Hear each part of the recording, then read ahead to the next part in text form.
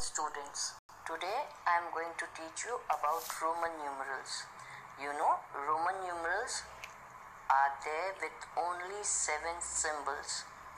But before we start this chapter, do you know who are Romans and when and how Roman numerals got introduced to the world? You know, children, Romans are the people who live in Rome. Capital of Italy is Rome. Roman numerals originated in ancient Rome. The first usage of the symbols began showing up between 900 and 800 BC. BC means before the birth of Christ. You know, children, how old is Roman numerals? It is almost 2920 years old. How did I calculate it? We are in 2020 year plus 900, that was before Christ. So total years, if you add 2020 and 900, so it comes out to be 2920 years. Oh my God, Roman numerals are really ancient, old. Now let me tell you some interesting facts about Roman numerals. The Roman numerals developed out of a need for a common method of counting essential to communications and trade. Communications means how to talk to each other and trade means business. So these numbers came into existence for communication and trade. But after the fall or decline of Roman Empire, Roman numerals was replaced by Hindu-Arabic numerals. So once the Roman Empire was fallen, so Hindu-Arabic numerals came in. The Hindu-Arabic numerals are the numbers which we are studying recently. And around 14th century, that is sometime near 1500 years, that means almost 600 years back, this Hindu-Arabic numerals came into existence. Isn't that interesting? Now you all must be wondering that why we are studying Roman numerals and what is the need to study Roman numerals.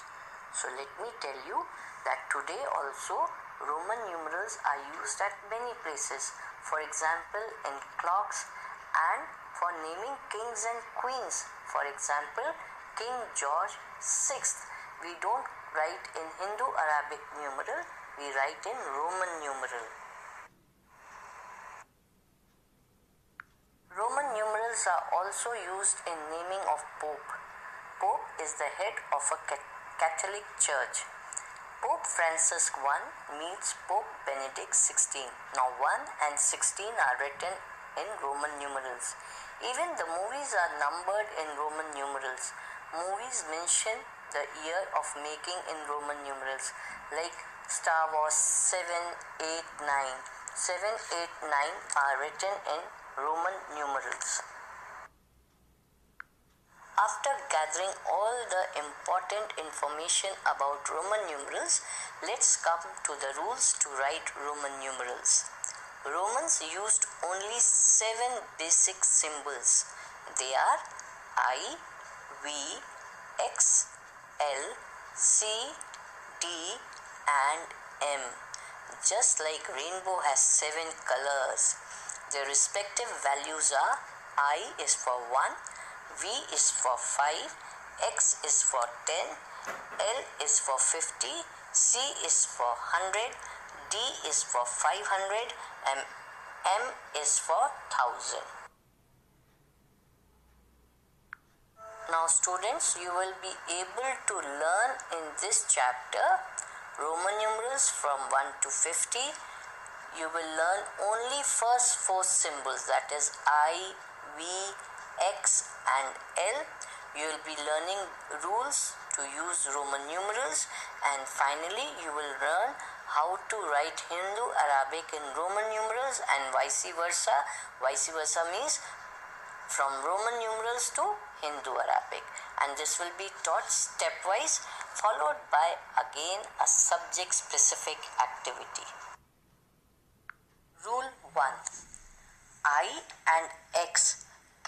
repeated at the most 3 times.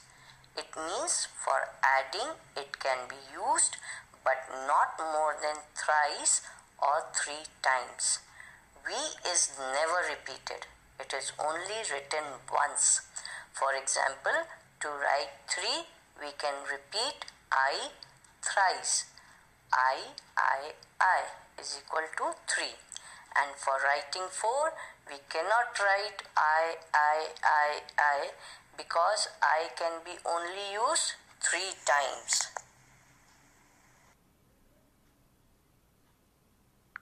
Now let's check rule number 1. 4 can be written as 1 plus 1 plus 1 plus 1. That means it is equal to 4, or in Roman numerals it is I. Can it be written like this? No. Why? Because I cannot be repeated more than 3 times. Now let's check this one. To write 10 in Roman numeral, we can use 2V as 5 plus 5 is equal to 10. Is it correct? No. Why? Because we cannot repeat V. Therefore, for 10, we use a separate symbol X. Some more examples, like 2 can be written as I. 20 can be written as X. 30 can be written as X. Rule 2. If a smaller number is written to the right of a larger one, then the smaller symbol is added to the larger symbol. For example, if we have to write 6, then 6 is equal to 5 plus 1 is equal to VI. I is smaller symbol, hence it is written to the right of the bigger symbol V. Let's take another example. 12. 12 can be written as 10 plus 1 plus 1, which is equal to XI. I is smaller symbol, hence it is written to the right of a bigger symbol X. Let's see whether you have understood second rule. How to write 7 in Roman numerals? We can write 5 plus 2 or 5 plus 1 plus 1. Now should we write as shown in the first figure? No. Why? Because whenever a smaller symbol has to be added to a bigger symbol, it should be written on the right side. Therefore, the second figure is correct. Let's take some more examples. First one is 15. 15 can be written as 10 plus 5. Now 5 is a smaller number. Its corresponding Roman numeral is V. Therefore, V is written to the right of X. Let's take another number, 16. 16 is written as 10 plus 5 plus 1. Now can you see that V and I are written to the right of X, and here I is written on right of V. So all these numbers which are smaller, they keep adding on to the right side. Let's take another example, 17. 17 can be written as 10 plus 5 plus 1 plus 1. So can you see it is written as X, V, I.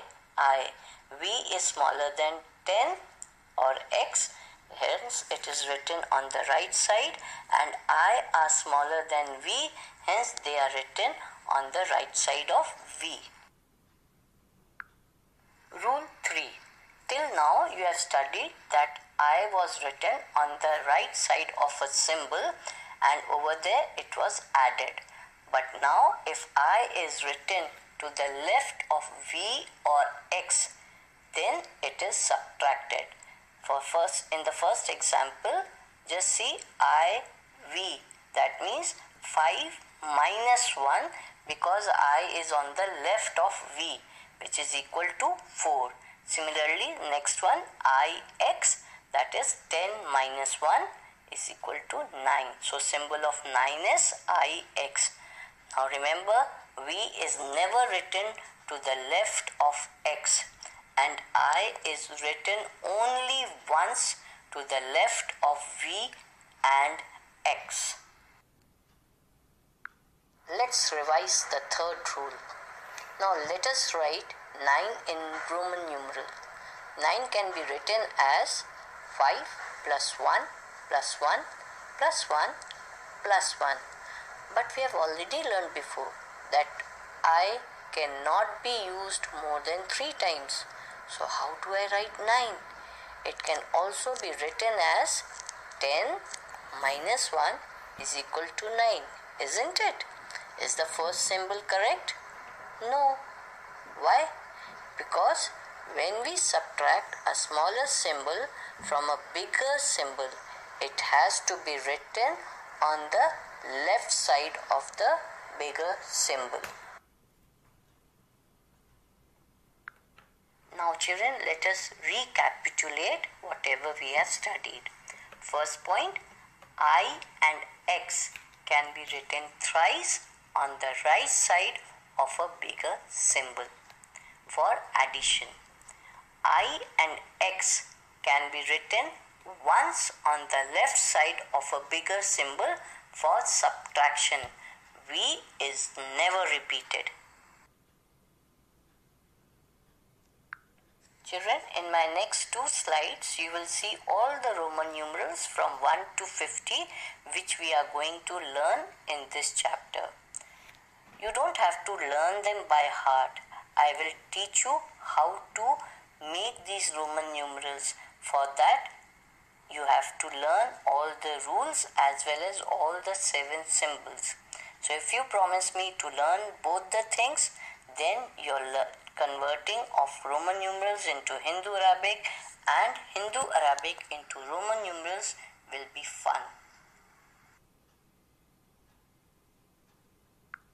Children, in my next session, I will be teaching you how to write Roman numerals into Hindu-Arabic and Hindu-Arabic into Roman numerals stepwise. So wait for my next session. Thank you.